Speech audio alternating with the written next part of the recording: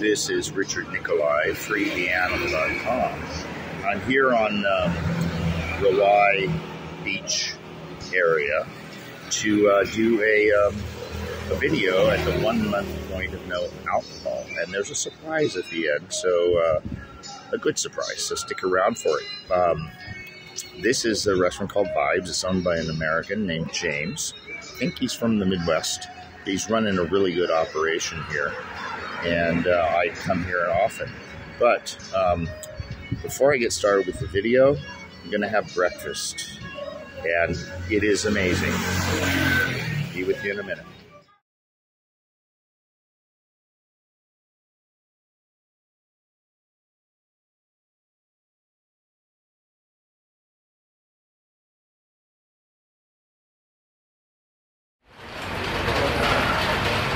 Okay, how about that breakfast? Saw the pictures. Now, that is the 99 baht special. It's the talk of the town here. With the orange juice or coffee or tea, which is 30 baht. It's like 129 baht. So the 99 baht comes out to about $3. What is it? $2.60. $2.60. Yeah, the 30 baht for the juice, you're at $3.50. Right. It's the you've seen it by now. Yeah, that's an amazing price. It is a better breakfast than some breakfasts around town that go for 2-3 times more. You have to go to a place that does full English to really get something approaching that. You're going to pay 300 to 400 baht for a full English. Now, of course, anyone who understands business and and it doesn't matter what kind of business. It's raining here. Monsoon season, rainy season. So it's a lost leader. In other words, at best he's covering his cost of goods sold, and that's his the wholesale food that he buys, and he's overhead, which is the rent, the lights, the stuff you have to pay whether customers are here or not, called overhead. So he's just probably basically covering that in hopes that people will come back. It's a nice place, well capitalized. It has a wood-fired pizza oven. Their menu is kind of pub-like. They have burgers and a bunch of other sorts of things. And those are going to be normal price, maybe even a little bit more than other places. But his quality is always good. Everything I've had is good. And uniquely, he has a live band that plays from 8 o'clock every night until I think 11 or midnight or whatever. And they're not a band that just does gigs. They are actually employees of the house. So, and they're good. They have a huge songbook, do lots of things. So, anyway, subject to this video is the 1 month thing of no alcohol. Now, I know I did the 4-week thing here, but I wanted to do the formal 1 month, and 1 month exactly to the day, August 7 to September 7.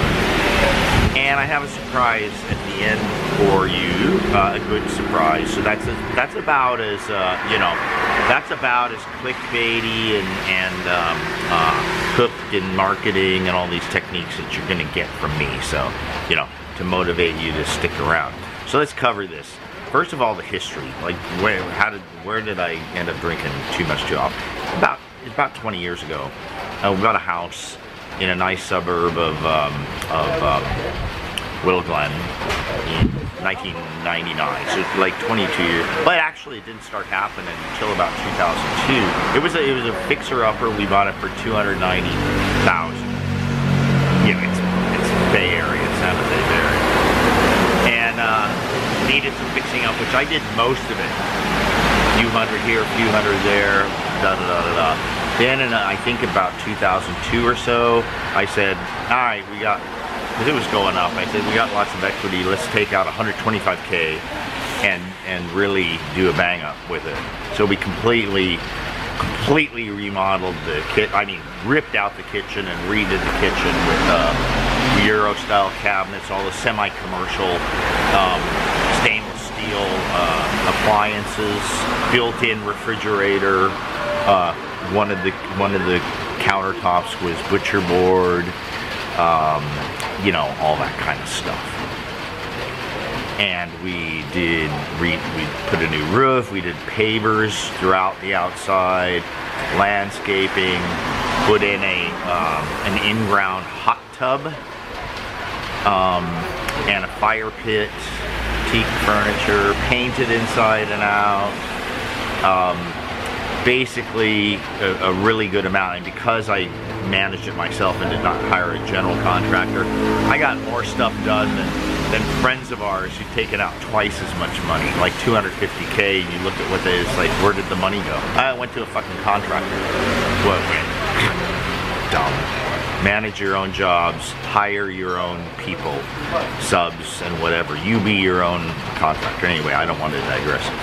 So, so the history was when I started doing this, for some reason I started drinking more, like in the earlier and earlier in the afternoon, and more and more. That persisted until we sold the house for $840,000. So I had $290, $390, $390. So about a little more than $400,000 into it, and we sold it for $440,000 in 2005. 5 years later, made about $500,000. And so we moved. We bought a new construction loft in downtown. I always wanted a loft, and that was kind of a party atmosphere. And plus there was a Irish style pub just down the walking distance, and I just started drinking more and more and more.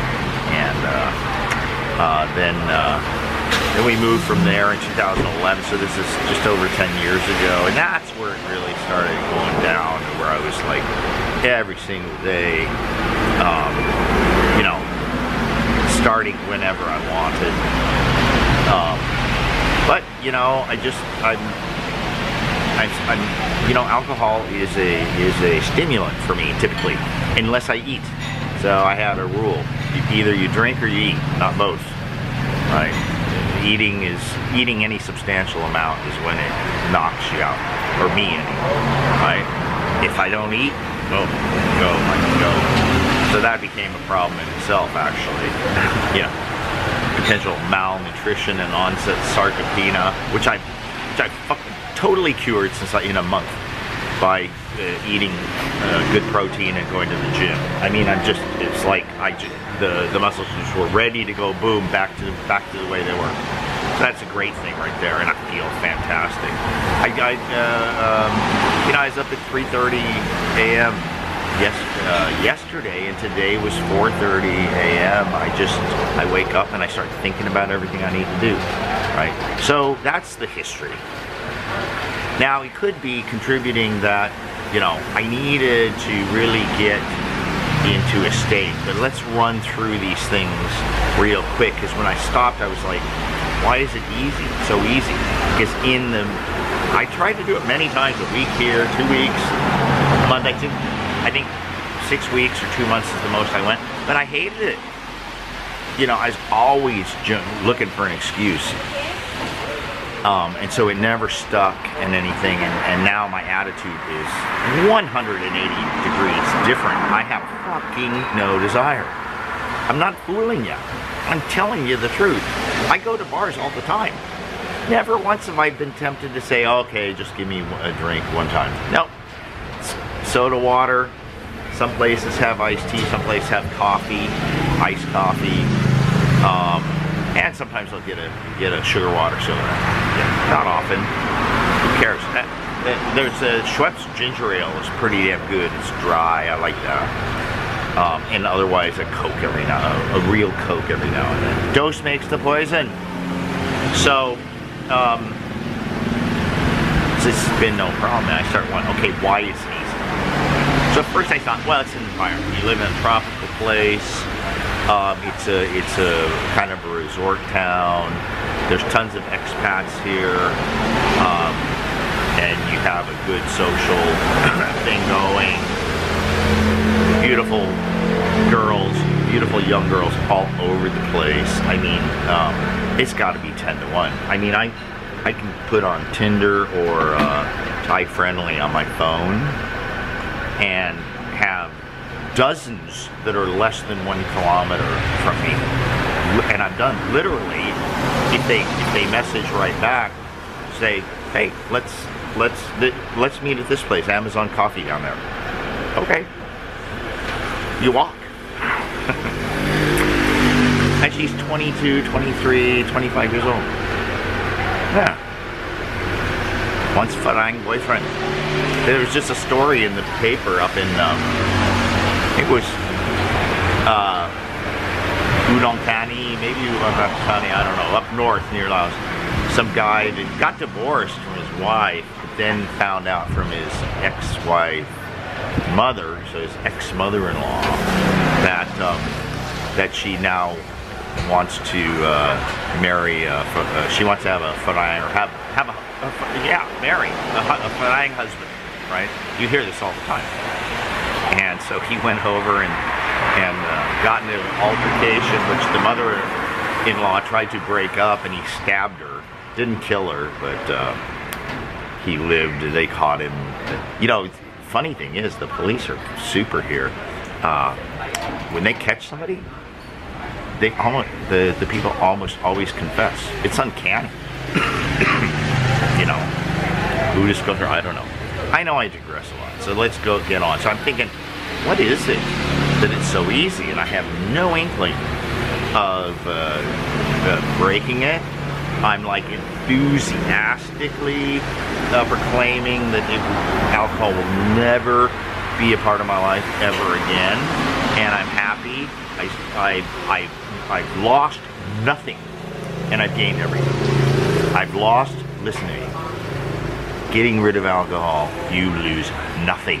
Not one fucking, not one period, fucking period, thing, period. It took me a long time to realize that, because like, oh, I can't, bullshit, just drink your soda water and with a squeeze of lemon in it, and then watch everybody else get drunk and say, that used to be me. Drunk, loud, boisterous, stupid, and say, that used to be me, right? That always add that used to be me, because otherwise it sounds like you're playing better. And another thing is, when I go out and they say, oh, you're not drinking, because everybody knows me. I used to drink all the time, right? Everywhere. Sang some soda. And initially I started, I'm no alcohol, but now I do not tell anybody, no, I don't drink anymore. I just say, nah, just have water. I'll just have a water today. I don't want to. Now, some of my friends I have discussed it with. Uniform support in that. Everybody thinks it was the right move. I'm talking to my friend Tony the other day. And we'd been on the outs for like a couple of months because of some little disagreement we had. And I saw that he was at his restaurant in the early morning having a coffee. I had just come back from filming. So I go in there, I'm like, hey Tony. He's like, hey Richard. He says, I heard, because I talked to some of our mutual friends. And so we start talking about it. He's like, dude, it's the right time. He's 61 too. He just got back from Wahin, 6 weeks in the sun surfing, lost about 5 or 10 kilos. He looks good. So I guess, I don't know, is there something magical about 61? You start thinking about things. And he's like, good move. He says, you are really getting out of hand, And I agree. You agree with that kind of stuff, right? So, The cool thing is the rebound. You know, I'm not one of those 12-step. You know, okay, more power to you if it works for you, but it's just not my thing. Like you're a sinner. You're a this, and you'll always be a this and that. Fuck off. Fuck off. Fuck off. Yeah. You know what the alcohol proves to me? And look at me now, a month later. It proves to me that I'm a strong, healthy motherfucker. And as much as I drank, sometimes upwards of a fifth a day, sometimes more. Right? At least a pint. Well, at least for 10 years. Right? Right? So just fuck off with your bullshit. Right?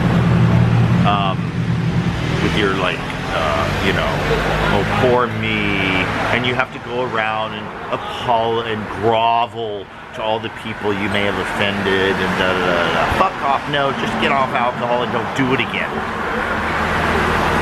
If they liked you before when you were drinking, they'll like you now because you're not. You're a little bit more pleasant to be around, right?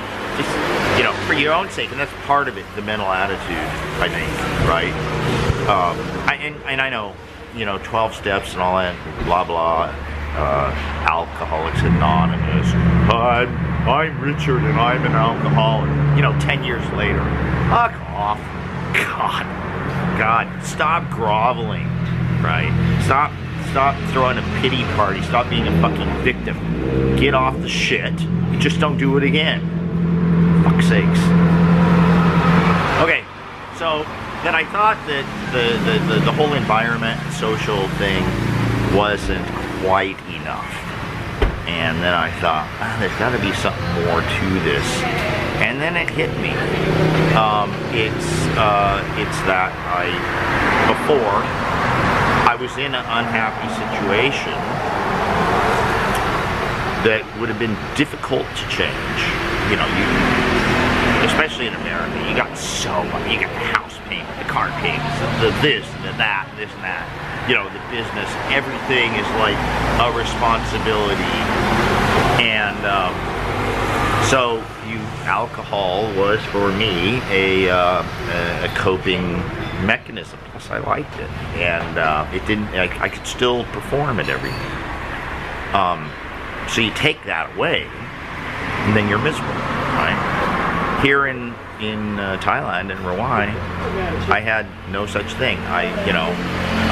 Even though I still had the girlfriend sort of when I started it, I haven't seen her since December. So it's for all intents and purposes was already finished, and just kind of playing along, you know, doing video chats and shit. And when I wanted to, I'd go, you know, get a girl for a night, and which is rare. 1 month, 2 months, something like that. It's not like when I was in my 20s, you know.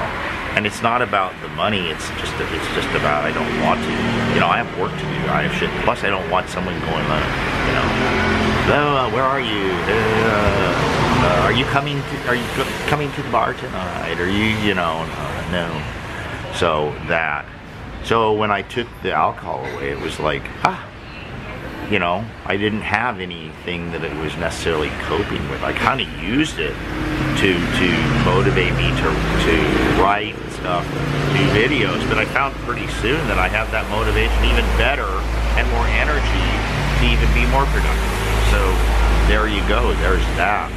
I think there was something else that I was gonna say about it, but that's about it. I think the last one there is, you know, if your life is fucked up and you're using alcohol as a coping mechanism, then removing alcohol is gonna make it really fucking tough.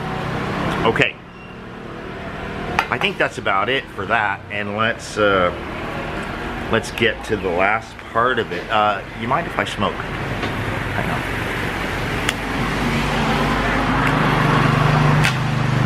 So I said to myself initially, said, you know, when I hit 1 month of no alcohol, I thought best not to try and do at the same time, right? So I said at 1 month, if it's going good with the alcohol, I'll quit the smokes. That was going so good that I said, well, maybe I'll quit at the 2-week point. And I'm like, no. Then I said, well, maybe I'll quit at the 3-week point. No. Or the 4-week point. No. But then I said, you know what? You said you were going to do it at a month. So here it is. The last one. And I saved it. So I've already gone like 3 hours without one. And I tell you what, this is going to be hard as shit. Because I love it. The best cigarette of the day, the best cigarettes of the day are there's two best cigarettes. One is the first one with coffee, strong black coffee in the morning.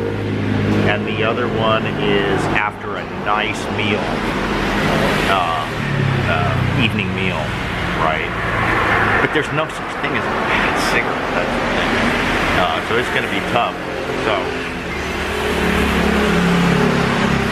but that's it. That's the last one. So I guess I'm going to go now, and I'm going to finish this out. And I don't know when I'll do another update. And I had said that, you know, these, once I get to a month, then it'll be at most a month. And maybe that's what I'll do. And I'm bound and determined to say, yep, I've not had a cigarette in a month. So no need to wish me luck. I know what I have to do. All right. Thanks for following along. Bye.